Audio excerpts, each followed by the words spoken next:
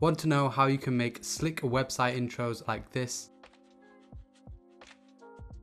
using only ReactJS and GSAP? Well, in this video, we're going to be doing just that. I will of course be using Tailwind CSS. You don't have to if you don't want to. I'm just doing it so we don't have to bother writing vanilla CSS. So to begin with, let's go ahead and set up our ReactJS project, and I'm gonna go ahead and use Vite for this. For the purposes of this tutorial, we don't really care too much about TypeScript, so I'm just gonna go ahead and select ReactJS for this project. And for the final installation, we need to introduce the start of our show, which is GSAP.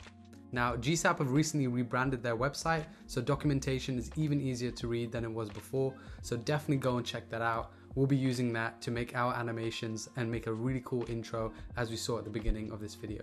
Now, for those of you who are following this video code for code, then we have 3 installations done. We have our Vite ReactJS project, we've installed Tailwind, and we've also installed GSAP. Now, of course, I'm not going to go through the whole Tailwind setup as it's fairly simple, but I'll definitely leave the documentation in the description for those of you who want to have a look at it. So we have the boilerplate code that comes with Vite initially. I'm just going to go ahead and get rid of all of it and just start from scratch. Then I'm going to create our app component again and just render out a simple hello. Then once that's done, let's go ahead and just run the application just to make sure everything is working smoothly. And there you go, we have our hello rendered onto our screen. But that's not why you clicked on this video. You clicked on this video because you want a nice slick intro animation to your website. So let's go ahead and do that now. So removing our nice little hello message, let's go ahead and create a div. And first of all, we need it to take up the entire screen. Then we'll add a flex, add a nice little gray background, justify the center, and place items in the center. That way we have our text in the middle of the screen. Then the next thing we need to do is add in a h1 tag, style it up a bit, give it a nice size. Let's make it bold. Give it a nice little gray color so it contrasts well with the background. And there we go. I have one small issue, and that's the font. So let's go ahead and head over to Google Fonts and find something that we like. Now, personally, I'm a huge fan of Space Grotesque, so I'm just going to opt in for that. But if you like anything else, feel free to pick that, as the implementation is the exact same. So I'm going to go ahead and select the medium Space Grotesque, and then I'm going to copy the link and add that to the index.html file in our React project.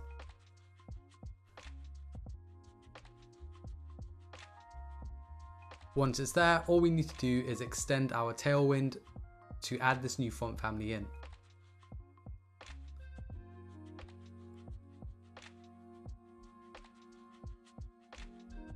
And then finally, let's go ahead and use that font with our H tag and see what it looks like.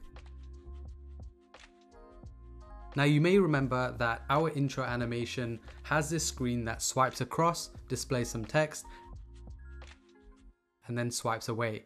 So let's go ahead and implement the styling for that as well as the content that we need. So the first thing that we need to do is wrap all of this inside another div.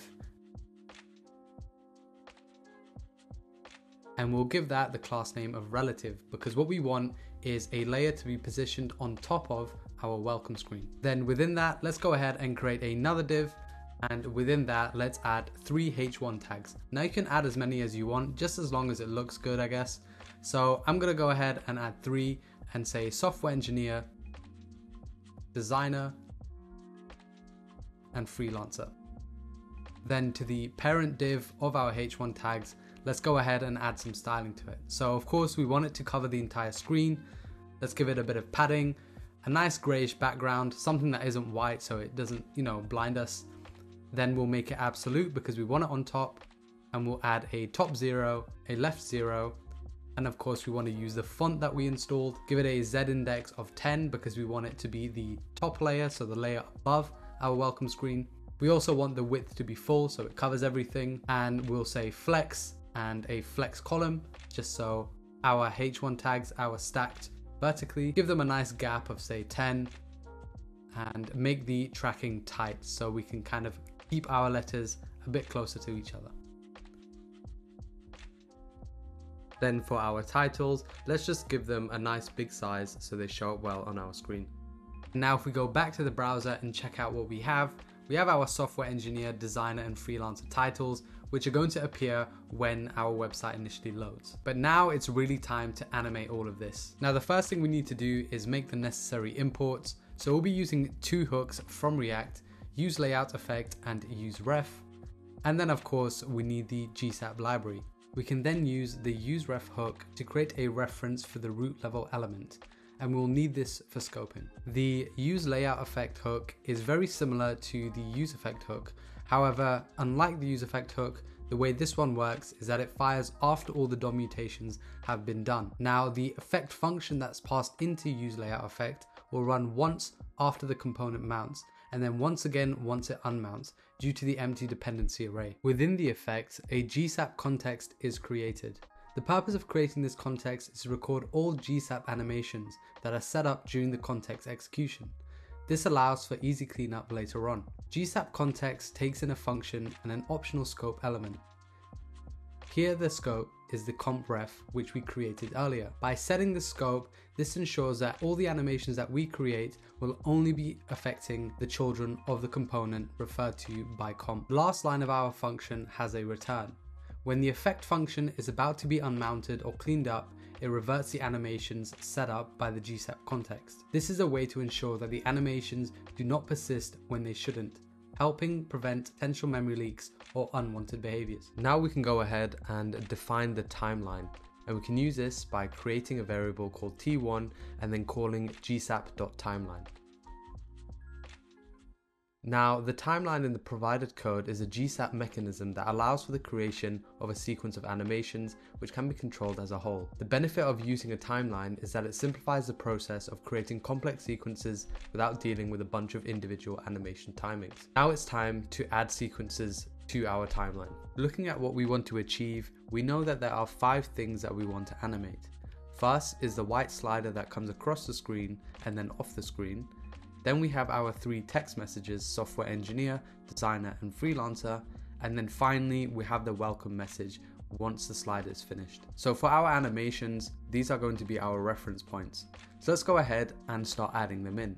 And the way we can do that is by using the ID and then referring to the ID for each of the elements that we want to refer to.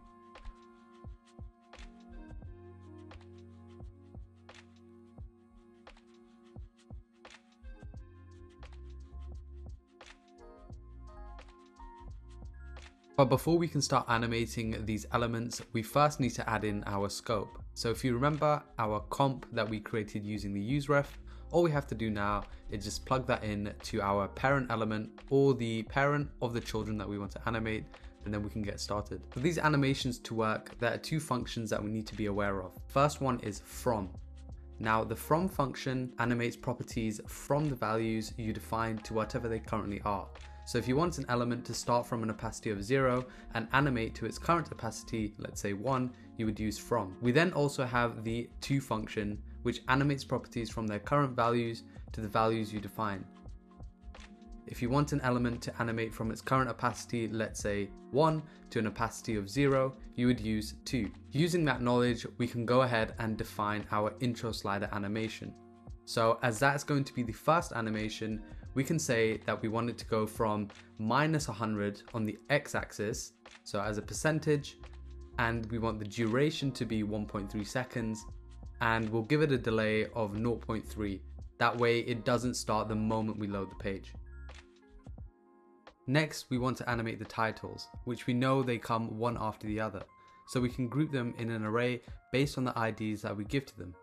Using the from function, we can say that we want them to come from an opacity of 0 and move up on the y-axis by 30 pixels and then stagger them by 0.5 seconds. The stagger property allows each animation in the array to have a slight delay from one another, creating a sequence staggered effect. After the titles have been presented, they will animate out. We will do the same thing here, however this time we will use the to function. The text opacity will go to 0 and move down the y-axis. We will also add a delay to this animation so that it doesn't start suddenly after they have all appeared. Finally, we need to add the stagger property so the titles disappear one after the other.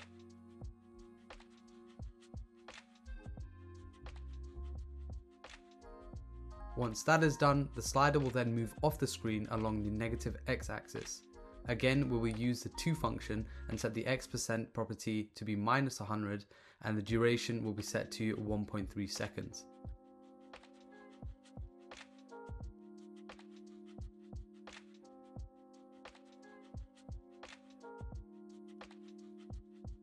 As for our final animation, we want the welcome message to then fade up, using the welcome ID that we created. Here we can use the from function and set the following properties to be opacity 0 and duration 0.5 seconds. And there we have it, our nice website intro animation, which you can now go ahead and use in your own projects. If you enjoyed this video, feel free to subscribe for more and leave a comment for what you would like to learn in the future. Stay healthy, stay safe, and I hope to see you in the next video.